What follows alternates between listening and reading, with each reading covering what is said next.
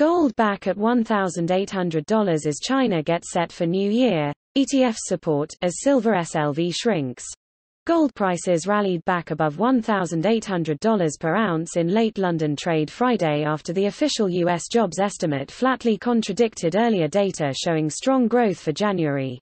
Silver meantime cut its loss for the week to less than 25 cents but still showed an 11.0% loss from Monday's 8-year high of $30 per ounce following the call on chatroom Reddit to squeeze the shorts, split down party lines. The U.S. Senate voted 51-50 on Friday to move ahead with approving new President Joe Biden's $1.9 trillion American Rescue Plan stimulus.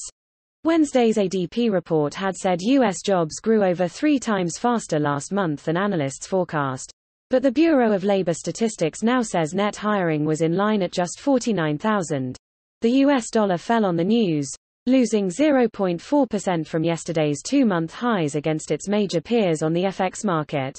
U.S. Treasury bond yields also edged down, retreating 1 basis point from Thursday's test of the highest 10-year rate since last March's COVID crisis at 1.15% per annum, reaching $1,805 per ounce. That saw the dollar gold price rebound $20 from yesterday's 2-month lows but hold on track for the 4th weekly decline in 5 weeks so far in 2021.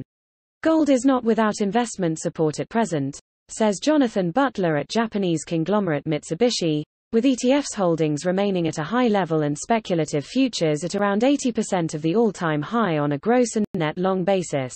Physical demand for gold in China has, also, begun 2021 strongly, with sales of bullion on the Shanghai Gold Exchange rising by 33% in the first 6 weeks of the year despite average local prices being 11% higher. Dollar equivalent prices for bullion landed in China, the metal's #1 household consumer, slipped to $5.30 per ounce above London quotes on Friday. But with Lunar New Year holidays starting next Thursday and Valentine's Day a week Sunday, Shanghai Premium set the highest weekly average at $6 per ounce since mid-January 2020, just as the scale and speed of the novel coronavirus outbreak in central China's Hubei province began to become clear.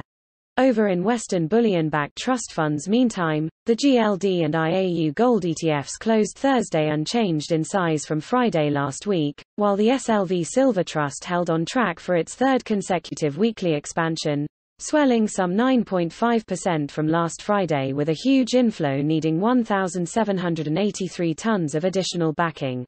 Even so, the SLV has still now shrunk 2.7% from Tuesday's new record size, sending 562 tons back to the bullion market, some 8.5 days of 2020's global mine output. Silver appears to have recovered from its momentary spike as excessive pumping by activist retail investors gave way to rapid dumping by more seasoned market participants, says Butler at Mitsubishi.